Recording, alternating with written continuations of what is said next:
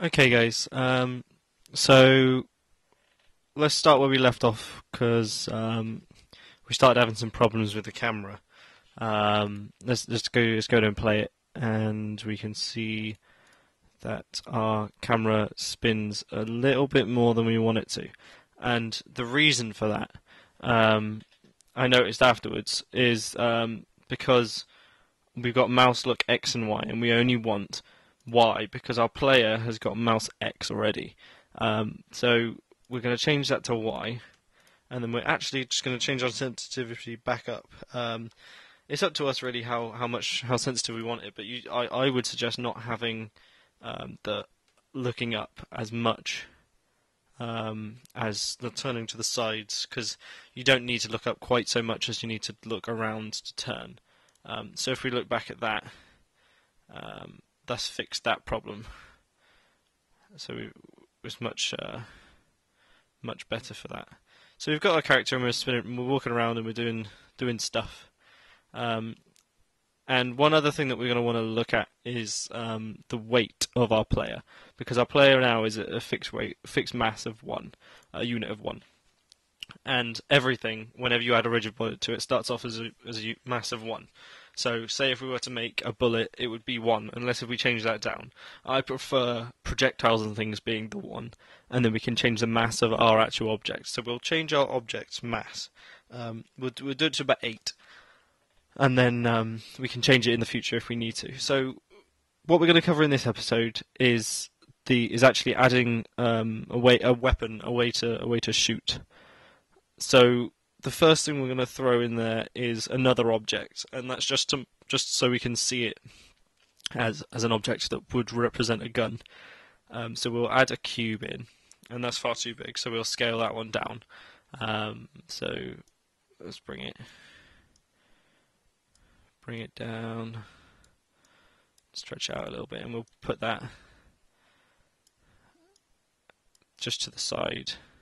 Just there, just so it looks like it's in the right place. It's not really too. It doesn't really matter for now. We're just using it as a reference, and just so it's something to look at as well while we're moving around. So if we can rename that to weapon, and we'll put our weapon onto our player object, which means that it will map with it. And actually we'll put it to the camera, so then it will rotate up and down when we look around too. And actually we need to remove the collider from it, because as you can see we are getting lifted off the ground by it. So if we go back onto our weapon and we right click on box collider there, and we can just click remove component, and that will take away the collider. So now if we look down, it'll just fall through the floor. But for now, we'll just keep it as it is, because it's something to look at if we're looking around, so we know that we're turning. And yeah, so what we're going to add now is another object, but this one's going to be an empty one, so we just create empty. Now what this is going to do, this is going to be the thing where the bullets come from. So if we move around, and we'll put it so the axes of the object, of the empty object, are around, are near where the weapon is.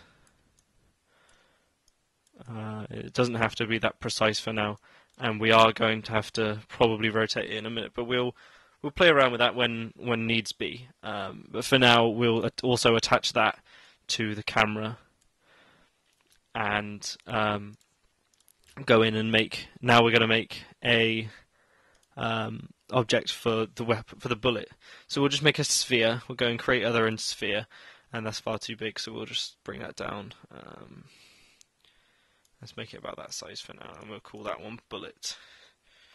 And actually, we'll call the empty game object, we'll call that one bullet spawn with a capital S. And with that bullet, one thing we're going to want to do is add a rigid body to it. So we'll go component, physics, rigid body. You get used to doing that, so don't worry about having to look back to what I said to do that, because you'll get used to it after a while. and what we're going to do is keep that exactly how it is, but we are going to need a script for when that moves, to make that move. So we'll go create, we'll right click on in our projects panel, we'll go create JavaScript, and that'll just make it there, and we'll put it into our scripts folder in a minute, and we'll call this one bullet script, and then we'll open that one up. And the thing what we want to do is, so similar to our cube movement script, we want it to transform, translate, and we want it to go forward. But what we also want it to do is we want it to do that forever. So instead of having it on an input, we simply just copy that into the update. So, like I said earlier, like I said before in episode 1, that the update simply makes it does this thing every frame unless if it's got another variable inside it. So this one's going to happen all the time. And I prefer to do it this way, but there are other ways of making the bullet move. You can set a physics, a rigid body movement to it from the object that spawns it, but we're going to do it this way so the bullet's always got that on it. So we can just minimize that, and we'll put the bullet script inside our scripts folder just to keep it tidy. And then we'll put our bullet script onto our bullet.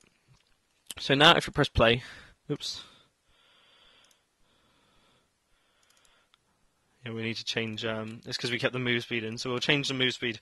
And we can do similar, so we could do move speed, and we can then add a variable as well.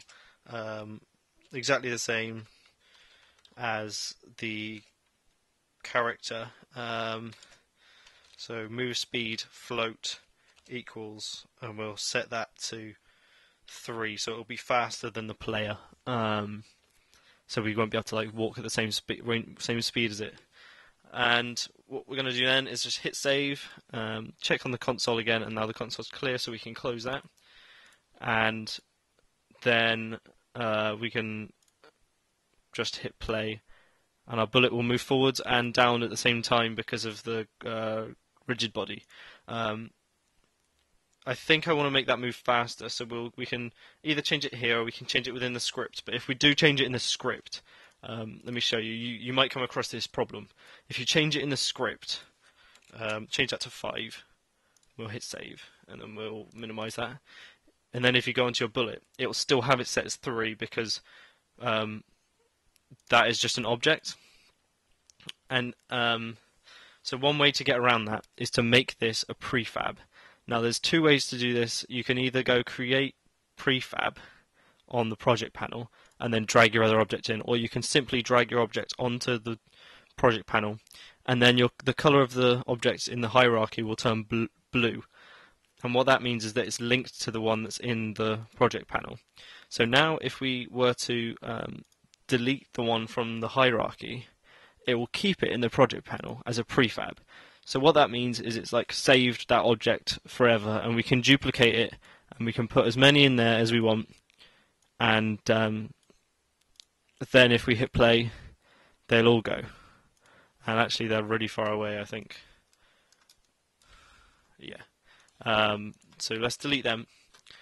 And what that means is we can easily change, if we have a lot of the same object in the scene, we can easily change them by changing the prefab.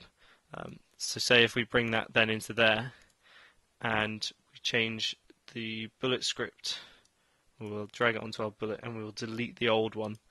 So we've only got 1 copy of bullet script. This one will now change to 5. So if we now bring that out, all of these will be 5, and it's a lot easier to work that way. And actually, we do need that to spawn the bullets in the first place. So we'll keep them as they are now. And what we do want is the bullet spawn.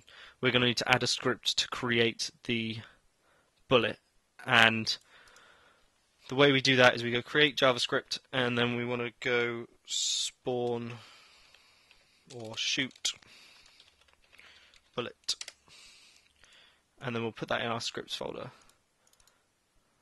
and we'll open up shoot bullet. And now what we want is similar to these, And in fact, the one that we copied from the internet before, we're going to want.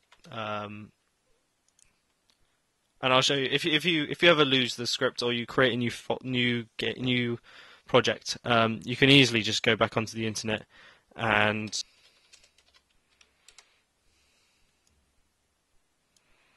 we want get button. And what that means, what that has there is exactly what we'll want for shooting. So we want fire 1, and actually we can use this entire section, so we can make it so when we click we can fire. So if we simply copy this entire script into Unity, into our scripts, let's open up Unity, and we put that straight in there, we can actually just hit save, and then our projectile, we need to set what it is. We'll go through the script. So what that does is the projectile, which is a variable, is a game object, and we need to set that ourselves. And we need to do that after we've written the rest of the script. So we'll go back to that in a second. The fire rate is a float, just the same as moveSpeed is on our movement script. And then we've also got a private variable, which is only related to this, and we can't see that out here. So inside our function update, which I went over before, if we press the button fire 1, which is mapped to the left mouse button, and I think it's another button, I think it's shift or control or something, and if that, and then if time is less than the next fire, which is our private variable here, then the next fire is time plus fire rate, and fire rate is the thing we set, which is basically the distance between each shot can be fired. Then it will create an object called clone, which is a game object that is what this is. So it will create a variable of clone for that game object, and that game object is projectile, and it's created at the position of the object that the script is attached to, and the rotation of the object that the script is attached to, and it will create that as a game object, which is here as well. So basically we can then use that variable to do something else to it if we wanted to afterwards. So basically what that does is it will create the bullet, which we'll set in a minute where we want it, and because our bullet's already got movement attached to it, it will fire immediately. But what this also allows us to do is add a time between shooting as well. So we have that saved, and then we'll go on to our shoot bullet script here, and we need to add an object there. And the way we do that is we drag our bullet, which is our projectile, there, and then we release it, and it will add it to the meaning of what the projectile is. So if we then add shoot bullet to bullet spawn, and then we hit play, we are now creating an object, and if I keep hitting click, it will only create it at a fixed rate, which is 0.5 seconds in between each thing. So that's all well and good, and actually we do need to rotate the object, and I think we're going to make that move faster and possibly have less mass. So we'll go to our bullet and we'll make that 0.5, and we will also change our speed on our script for the bullet, and we'll change that to 10 and save that, and we don't want to close that, but that's okay. And then we need to also add that script back into our bullet and remove the other one. So now our bullet moves a bit faster and has got a bit more of a kind of trajectory to it. And we also want to rotate our bullet spawn.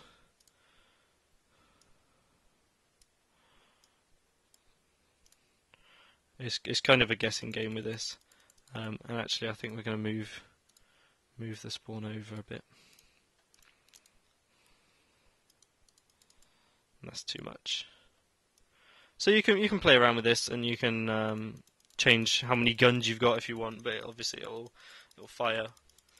You could actually make them fire like alternate and things, and we'll cover things like that in future episodes. But at the moment, that's as much as I'm going to show in this episode. Next episode we'll show how to delete these, because we don't want infinite amounts of bullets in the scene. And thank you for watching. And if you have any comments, obviously throw them in the comment section.